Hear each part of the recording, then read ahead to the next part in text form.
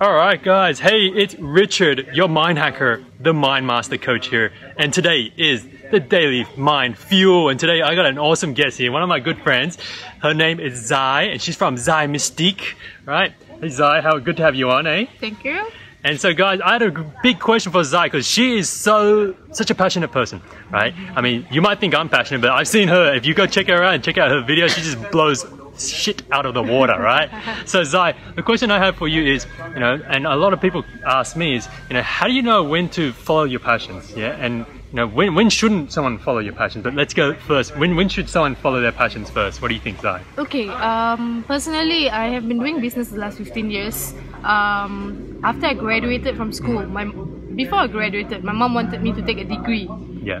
And I'm like, no mommy, I'm not going to take a degree. I'm going to take the road less traveled. Wow. So, and she wanted me to be a doctor. I wanted to be a model, or I wanted to be a famous henna artist or makeup artist or something. And then when I decided on that, to follow my dreams and to follow my heart, and that was when I met a total stranger, now my good friend, and who said, you know what, you do henna, you should bring this to Japan. I was not even 21 that time. I celebrated my 21st birthday in Japan. Yeah. So when she said that, I'm like, Japan? Then I'm like, maybe this is the it for me. So I said, okay, so I packed my bag. It was supposed to be a 2-week trip to Japan. It became a 6-month stay. I was doing henna art and teaching henna art in Japan. Oh, wow. In Tokyo, Nagoya, I was invited to Osaka. I was interviewed by the Tokyo FM.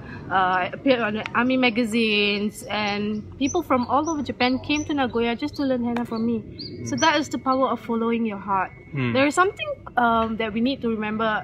Is it too long? No, keep going. No, you're doing great.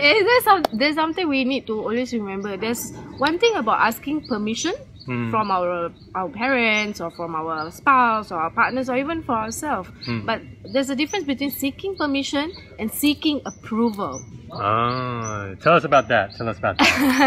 So seeking permission is, okay, you respect the person, you just want to inform. To me, that's less informing. Okay, mommy, I'm going to Japan. Yeah. Example, right? But seeking approval is like, hey, you know what?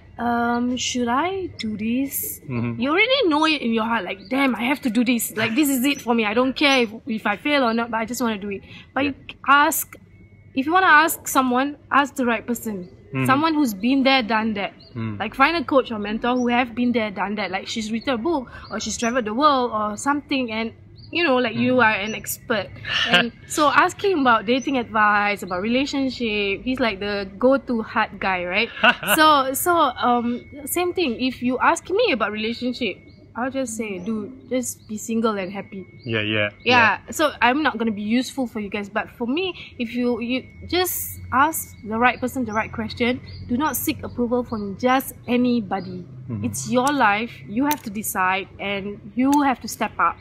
And take massive action. Yeah, wow. Yeah. So, Zai, it sounds like, stop looking for approval from other people. Just give yourself the permission first, right? Yes. And then you can follow your passions, right? Then you can follow your heart and really step out and just fly. Just fly. That's it. So guys, I mean, Zai, thank you so much for that, right? And so if they want to learn more about you and what you do, Zai, where's the best place to go? You can go to, I'm on Facebook, Instagram for ZAI space MIZTIQ. That's Zai Miztiq, and I have a website, mystically.com. So I welcome anyone to be my ally. Richard's my ally now. Yeah. Partners in crime, yeah. So we're just going to do good, serve the world, be happy. That's very, very, very important. If you're not happy, then think again. What's going to make me happy? Boom! That's a question I asked myself so many times when I was going through that hard part in my life as well. And it's so important. Zai, what we do here on the Daily Mind Fuel is we always have a question of the day. So your opportunity now to ask the viewers here, what is the question they should be asking themselves today? Maybe you already asked it, eh? Yeah, okay. If there's a powerful question, there's 3 actually. Who am I? What makes me unique? And what makes me special? That will help you identify your identity, gain confidence and clarity.